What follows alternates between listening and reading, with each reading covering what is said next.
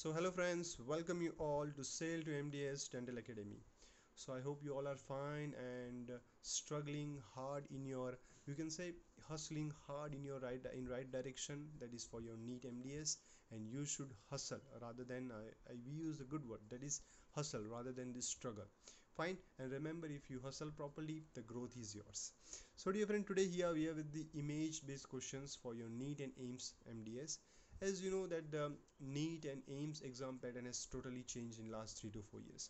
They have added new questions, so few of them we have discussed in last YouTube lecture, like EMQs, that is extended matching question, true and false, match the following, assertion region, case based scenarios, and multiple things we have discussed in last lecture. And we have also seen how to deal with them. If somebody have not watched it, please you can press on the I button above and can see it. So today we are here with the image based question, which forms around 7 to 10% of your questions.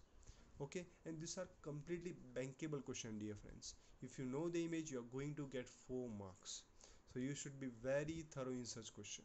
Fine, so we'll see a few important image of the oral surgery today, and along with that at the end we will have around 10 to 15 points cleft lip cleft palate discussion. So let's get started with the video. So dear friends, what's the image given in the color plate? So there are three options, that is a condylar retractor, Weeder's tongue retractor, or Walkman's cat paw retractor. So dear friend, the answer is condylar retractor. So when you study such image based question, you have to focus on two things. First, you should know what the option is, and second, you have to see the image of the other option also. So in that manner you can cover multiple images and question. Fine, so this image is condylar retractor. The name only suggests condylar, means it is used for some condylar procedure. So remember, this condylar retractor is used during the releasing of ankylosis. And what is the retractor function? Basically it is used for the protection. We retract our tongue, we retract our cheek mucosa. Why? To protect them. So this condylar retractor is used during condylar surgery for the releasing of ankylosis to protect the medial soft tissues. Fine, let's see the another thing. This is your Weeder's tongue retractor. You can see it's a heart shaped retractor. Fine, and this retractor is commonly used for the retraction of the tongue in medial and anterior direction. Fine, dear friends, and whenever you use any kind of tongue retractor, remember that do not place it more posteriorly, otherwise what it can cause? It can cause gagging to the patient. And also one thing you should note in this diagram of condylar retractor, that it looks like your tongue depressor, but it is little narrow and she-shaped from one end. Fine, so what is that? This is your Walkman's cat paw retractor. So you can see the one end of the instrument, it looks like the cat paw, most commonly used for the retraction of your soft tissues, mucosa, skin. Fine, so these are few retractors. Now let's focus. What's the image given in the color plate? It is your mouth gag, but which type of? Whether it's a Doane's mouth gag or Ferguson mouth gag. Remember, dear friend, normally we use mouth gag to keep the mouth open during your general anesthesia procedures. While doing on the chair side, we use simple mouth props. But for the anesthesia procedure, we require such type of instrument. So this is your Doane's mouth gag. Most often, remember, this mouth gag is two part. The one part you can see the flat serrated end. So this serrated end we keep on the maxillary or mandibular teeth, and the other end we use to keep the mouth open. So this is your Doane's mouth gag. Now what is this? This is your Ferguson mouth gag. Fine, so please note the minor details between the Doane's and Ferguson mouth gag. Okay, let's here to find out the technique, or you can say the instrument present in your OPG. So what it looks, whether it is your AIIMS arch bar, bone plate, wire holder, or skin hook, that is your bone plate. In last image based discussion video which we have done, that was about your bone plate only. Okay, so we have seen different types of plate like monocortical screws, bicortical screw. This is your bone plate, and you can see one more thing, it has followed the Schemf's principles. Fine, so what it indicates, it is your AIIMS arch bar with interdental wiring. Fine, so know the difference between the bone plates and your arch bar. And dear friend, one more thing, the live chat box is open here. So this is a YouTube live premiere. If you want any help, any doubt, you can answer, you can question me. I'm there for you to solve. Now let's come to few another question, that is the suture. So what it indicates? It indicates your sling suture. Fine. What is sling suture? It is one of the most commonly used suture in the oral cavity, and remember, it is the combination of two interrupted suture. Fine. And the main advantage of the sling suture is that, for example, if you done the suturing and you have found anywhere the abscess has occurred, so there is no need to remove the full suture. You can remove the part where the abscess is there. You can remove that suture from the part where abscess is there. It is not like your vertical mattress or horizontal mattress suture, where you have to, when you cut it, the full suture we have to remove. Fine. So this suture, so we can say, the independent entity completely. So this is your sling suture. It is most commonly used in your oral cavity. Here we can see one MCQ I just reminded. So when you go for suturing, how much needle should be inserted into the skin area or the mucous area? Remember, it is around 3 mm, one of the most important MCQ. Fine. Let's now see what it indicates. It is your continuous over and over suture. It is also known as water tight suture. Difference in this video, I kept the different suture only. I not kept the simple horizontal mattress, vertical mattress, interrupted suture, because we know those suture, but such type of diagram is there, we may get confused. Fine. So it is your continuous over and over suture. What is it? It is your continuous locking suture. See, between the two suture, the locking is there. Fine. So it is your continuous locking suture. So I hope all are well versed with the different types of sutures we have seen. Now let's focus on the flap. Why we use flap? We use flap to for example, to remove the fracture root tips in case of the cyst or certain kind of the pathological condition. We tend to use flap, but most commonly we use flap for the endodontic surgery like apexectomy. So now we will see the different type of flap. So what the diagram indicates, it indicates your trapezoidal flap. So what is your trapezoidal flap? Your trapezoidal flap, remember, has one horizontal incision at the gingival sulcus area, and we have a two oblique or vertical incision. So it is, this is the flap is used when you require to treat two or more teeth. But one of the biggest disadvantage of this flap is that it can cause gingival recession. So that was your trapezoidal flap. Now what it indicates, it is your triangular flap. It's a L-shaped incision with your two vertical releasing incision.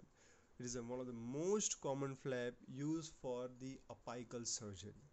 Fine. Then envelope flap, it looks like a small envelope. So you can see here only in the diagram only cervical line is visible. So this flap is used when you need to work around the cervical areas of the tooth. Most commonly used for the incisors, canines and premolars.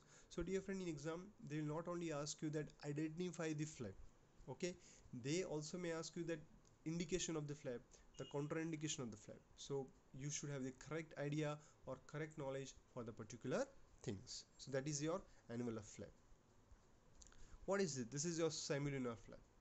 It is also one of the most common used flap for your root and surgery. Okay, so we have seen all the different four type of flaps. That is your trapezoidal flap, triangular flap, envelope flap and the semilunar flap. Let's go with another entity. So what it indicates, which type of malapathy classification it is. So you know the malapathy classification is one of the important diagnostic tool when you go for the general anesthesia or any sedation procedure, because we require intubation we have to do.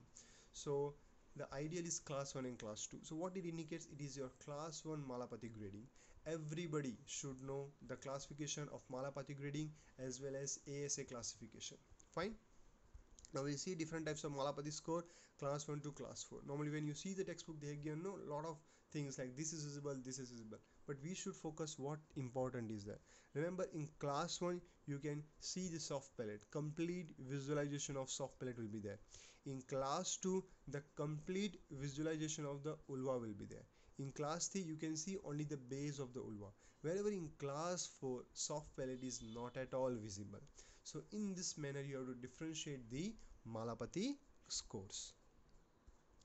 Now let's come to few general surgery equipment, that is identify the instrument present in the color plate, whether it's your Ryle's tube, your Foulest Catheter, your infant feeding tube or your rubber drain.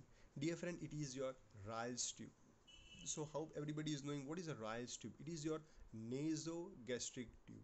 So from the name only you can suggest it has relation with the nasal and the gastric. That's your stomach area.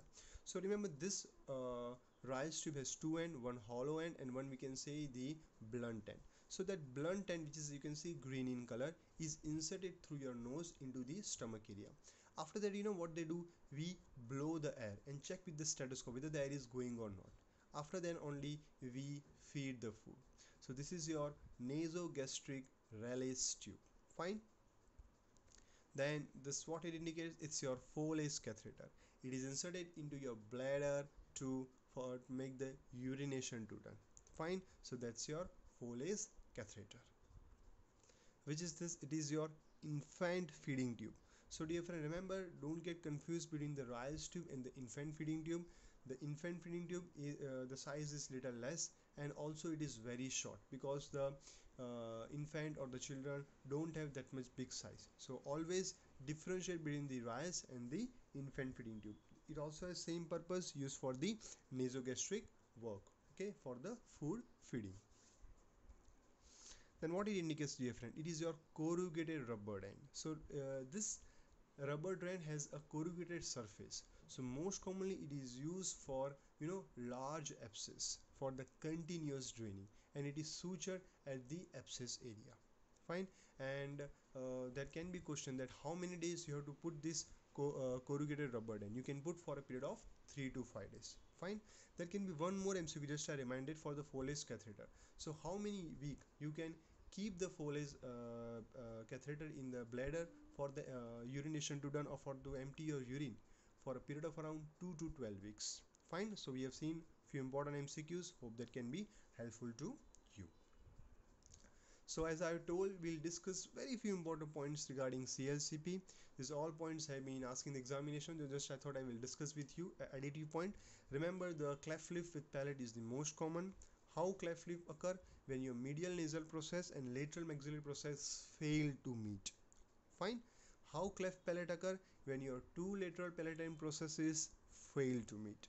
Fine. Then few treatment, or we can say important dates related to CLCP. Remember, at birth the CLCP team evaluates the children. Fine. And the team consists of many doctors like pediatric dentist, anesthesiologist, pediatrician, otologist, plastic surgeon, speech therapist, etc. So team of around 8 to 9% is there. At 10 week, remember, first the repair of cleft lip is done. At 1 year, again the children is re-evaluated by your cleft team. At 12 to 18 months, the soft and hard palates are repaired. Remember, first the hard palate is repaired, then they go for the soft palate repair. It is on the controversial thing, but depend on the feasibility, they go for the repair. But around 1 to 1.5 years, the soft and hard palate surgeries are done. At 5 to 8 years, we go for the interceptive orthodontics, because few time what we can see, the complete crossbite is there. You can see the bilateral crossbite is there because the palatine process have not properly developed, so growth of the maxilla is not proper. So at 5 to 8 years we go for the interceptive orthodontics, mostly maxillary expansion we go. At 9 to 11 years we have to go for the alveolar cleft bone grafting, one of the important MCQ recently asked in AIIMS exam. So why it is used, what is purpose of your alveolar cleft bone grafting? To allow the eruption of canine teeth. Fine. At 12 to 13 years we start with a comprehensive, that is a fixed orthodontics, and at 14 to 16 years some orthogenic surgery and nasal surgery, that's a rhinotomy, is done if at all required. Fine, dear friends, so that was all for the today's YouTube premier lecture. Hope you understand different types of image and everything, and just our complimentary series is going on. Anybody, if you want to join, you can contact me. The information is there on the screen as well as in the description box. And along with that, dear friends, we are starting from the May 2nd week with our revision S series. To know the timetable, fees details, and exam schedule and any other thing, you can contact me. Fine, dear friends, till then, take care, and remember, I always tell that you all have the wings, just required to spread it and go with the fly. Okay, bye friends.